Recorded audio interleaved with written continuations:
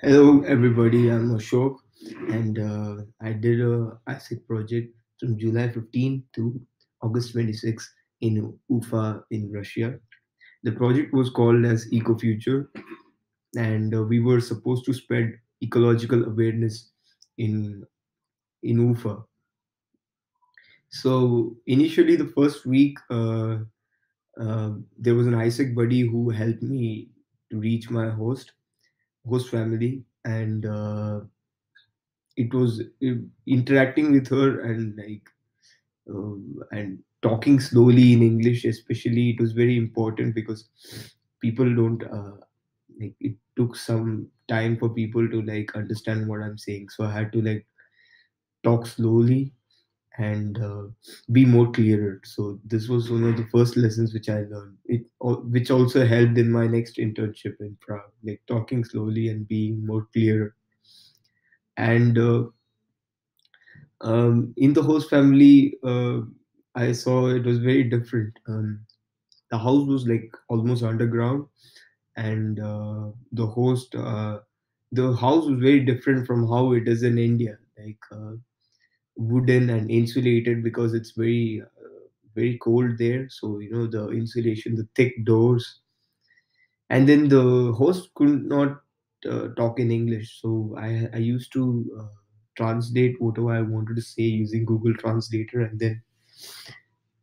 then write it, and then like read it to him. And also, it was the first time the bathroom was very different in old. I mean, I think the older version of bathroom, like the ones which is in used in camp, it was like that.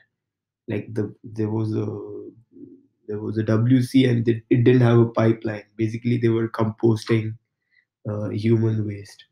So that was like the first 1 or 2 minutes. I was like, oh, okay. And but I got used to it. Very weird, very strange, but I got used to it. It was not a problem. And then the first week, we were just meeting with the ISECers and then talking with them. And then they told us what the project is going to be about. Like, what are we going to do in the project? So there was we had to trek, not exactly trek. We had to take train to a place near the Ufa mountain, and then work on old like a old place where they make steel, like I don't know what they say. And so there we were actually removing stones and removing sand and all that. So there are a part of people in the project, like we were like about 10 people, and they were not like happy about it because they said that okay, we are spreading eco-friendly, we are spreading environmental awareness, but I thought we were going to do presentations, but what are we doing? So there were conflict in between the group, like inside the group, that and among the person who was organizing it, about whether we should be doing all that picking huge stones and sand, and then like basically we were like clearing an area. So because of the conflict, in like we were supposed to stay there for a week.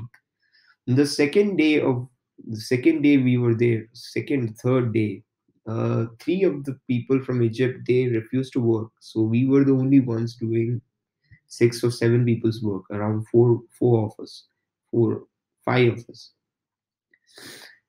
And that that to like talking to the Egyptians and resolving the conflict, so that there's no point in like fighting with them. We're not enemies or something. It's just their point is right as well, and our point, and the person who was organizing it, his point was that Isaac told us that you are going to work for us.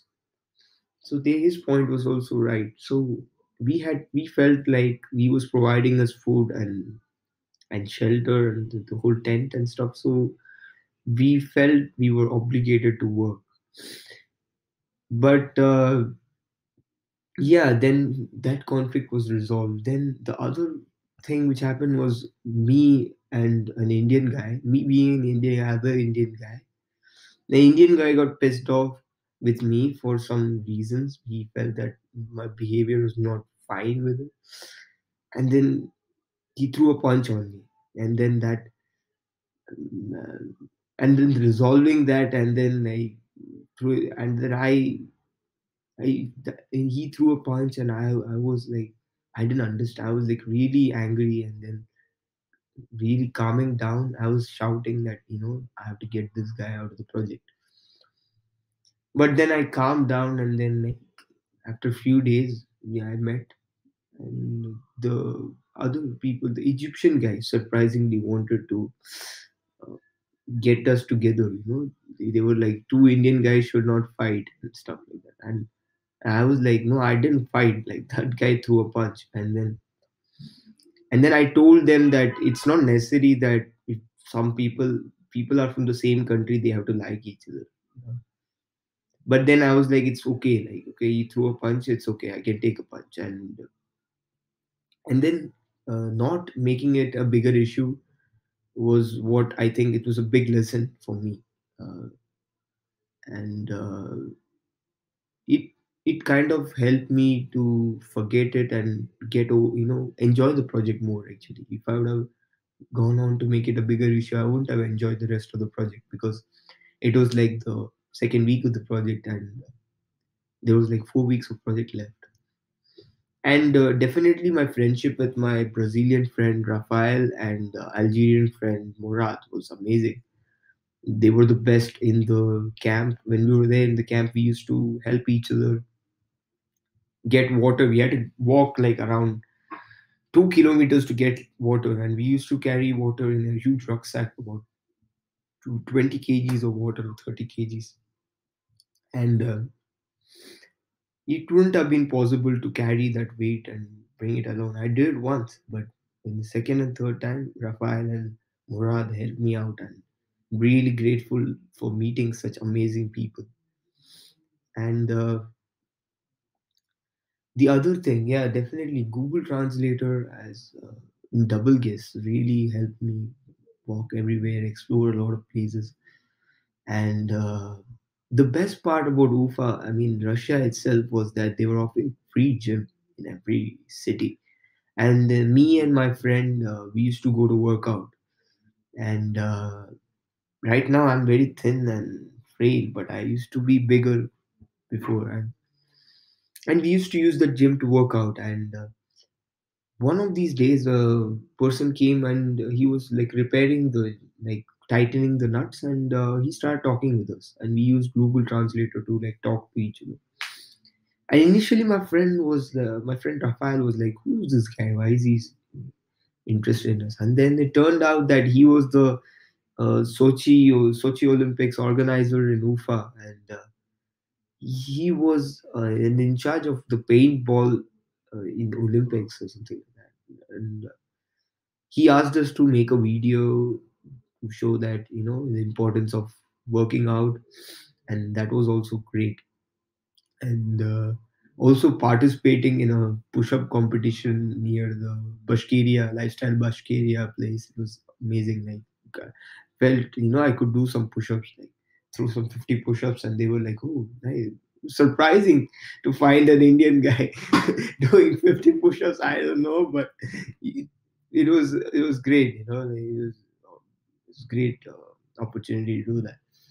And then also coming on the local TV show, and then talking about the environmental issues, that was great as well. Getting an opportunity to come on TV here in India, they're not going to give me on live TV, but there I was a special personality who they wanted to meet. And definitely my friendship with Anastasia, who was my host in the second week. She was part of ISEC. She's no more part of it. And she actually suggested me to, she bought me frozen vegetables and suggested me to cook Indian food at her place. And that turned out to be amazing. Like from that point on, I cooked every alternate day till the end of the project. I cooked Indian food. And Russia, I mean, amazing availability of vegetables and produce, and it's very cheap. I really like Russia for that fact that I could just use Georgian spice and eat something which is very close to Indian food. It was Indian food. Like, I used to even get curry powder in the supermarket. So Russia is awesome for Indians. I mean, like, unbelievable. Like, I cooked almost alternate days. I cooked Indian food, and I ate every day. I ate Indian food literally. I cooked food and I could eat. And then shout out to my hosts, Shenya and Alexander, who let me cook in their kitchens. Like, Alexander let me cook for 2 weeks, and Shenya, who's Rishad's friend, who let me cook for a week. I used to make a mess of the kitchen, literally, like everywhere, everything is all over the place. Then I used to clean it up because they used to be like a cleaner. And then one day, Shenya had gone out for like 2 weeks. He'd gone out for a camping, and he had given the key of the house to me. Such nice people. Like, so I had like eaten the food, I had cooked food, and I left some of the mess. And Shenya called me and was like, "Yeah, I want to meet you right now." And then I went, and Shenya was like, "You shouldn't keep it dirty." And I was like, "Sorry, I'm really sorry, really sorry." I was scared, like, but then it just turned out Shenya was super cool. And then, I mean, Shenya was one of the coolest hosts. He's just 21. He's like my age. He's doing machine learning and stuff. And then he bought me chuck chuck, and he bought me watermelon. He used to buy food and like eat, and he's an awesome guy. We are still in contact with each other. Like, most of the people are still in contact with each other. It's just amazing. Like, I can't believe it. Like, it's so strange. Like, when you go to the other side in the Eastern Europe, they're like, oh, Russians. Oh, and when you come to Russia, you actually find out that Russians are pretty cool. Maybe it's the politics or whatever. Like, but like, I found the people to be very nice. And moving on, like, I further met another Brazilian and Chinese friends in the project. The project had like 32 members. We were like literally discovering each other till the end of the project. And then we hanged out outside together, it and it was like great, like. And Rishat was especially, I used to feel like, he used to be very serious about the, like, the meetings and stuff. And I used to be that guy who used to be like, well, why, who gives a shit about the meeting? Like, but it was like surprising to see that, Isaac and Russia took taken too much. I mean, especially Nufa, they taken too much, so much care of us. Like, hosting house parties. Like, there were literally like 3 or 4 house parties.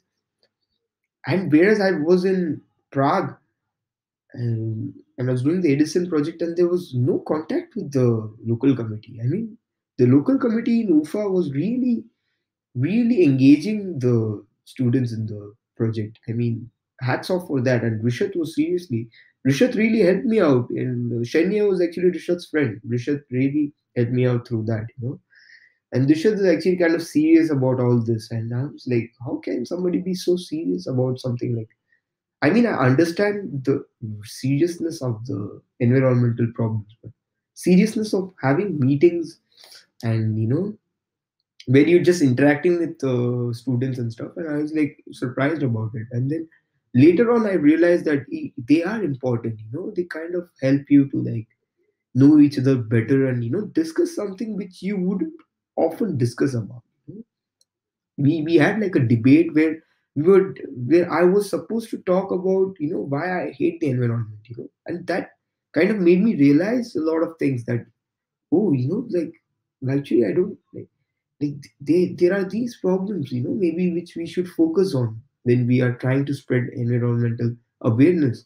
Like, when you're trying to like convince companies to not pollute, they there are certain points which they would say that, oh, we but anyway we would need this to sustain.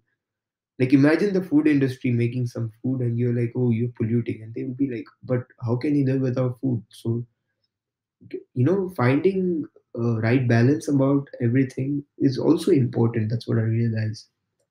And obviously, the fun part, definitely, there was this group called the Bash Travels, and I think everybody should really, check them out.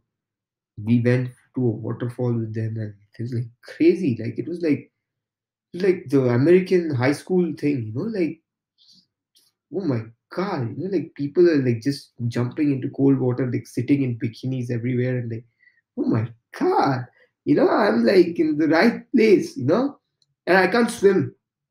I was like, okay, fine, I'll just like sit and just walk in water. They used to ask me, what? I just walk, just walk till the place where it's shallow and, like come back. But my God, I have to say, Russians, they are crazy. When they drank milk with vodka and they put white chocolate in it, I was like, man, this is crazy. Like people are not lying. But Russians they're a mix of niceness and craziness. I mean, oh my God, the other thing was like the jam. The jam was so amazing. The jam culture, like it's so tasty and amazing. I mean, and it is awesome. Like even the public transport is very cheap, and it, and the places they're so beautiful and they're so different. Like it's so hot in Kazan. It was like hotter than India. Like I was like, what's happening? Like I'm in Russia. It's not supposed to be this hot, but yeah, Russia. It has that diversity so big. But really, I wanted to go to the Baikal. But due to the 6 weeks thing, I couldn't, and I would probably come back, anytime. Surely, whoever is watching this video should hit me up on Instagram, and if you're from Russia, please, and maybe I if I can arrange, come to Russia again. I'd surely like to meet some of you and go to Baikal because it's fascinating to me. It's a huge lake and it has its own ecosystem, literally. Thank you. Have a nice day. And whatever, Vishwat is a cool guy. Remember that. Have a nice day.